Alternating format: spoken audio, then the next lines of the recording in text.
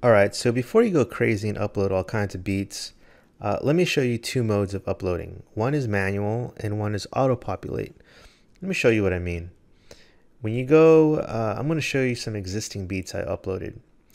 This is, I have auto-populate on. What that means is when I upload a beat, it will automatically add the MP3 on all the licenses automatically. If I have it turned off, you'll just upload a demo beat that you can hear on the beat store, but then you have to upload a file for each license separately. The reason why some people do that manual is because they have different qualities of MP3, perhaps, or usually what happens is they upload a zip file instead of a music or a music file, and they have different things in there, little extras, exclusive. Maybe they have a video or extra files, whatever. This is why they would use manual mode. But if you're not interested in all of that and you just want to upload a beat and have every beat on each license, then you want to have the auto populate on. Now it is on by default, but let me show you where that's at. Go to your settings and go to auto populate. And it's right here. What I'm going to do is uncheck it. So right now it automatically loads every license with the MP3, but I'm going to uncheck it for now.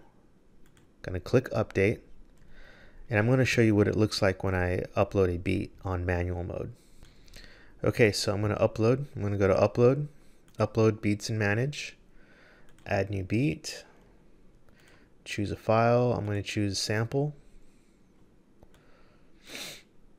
hit OK, upload.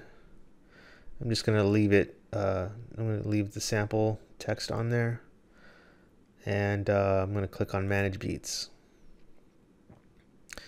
Now that's it. It didn't load any of these licenses. It just added a sample track.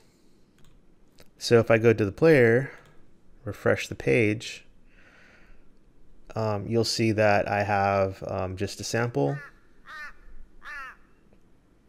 which is just birds. I'm gonna pause that. You get what I'm saying. There's no price or anything. I have to manually go in and add files on here, whether it be zips or an MP3, whatever. Now I'm going to show you what it is with it off. What I'm going to do is go to my settings, auto populate, and I'm going to go ahead and turn back on the auto upload of everything. So I'm going to update. So you go to my dashboard, I'm going to upload, and I'm basically going to repeat the process with the same file. Choose file, sample, upload, manage beats.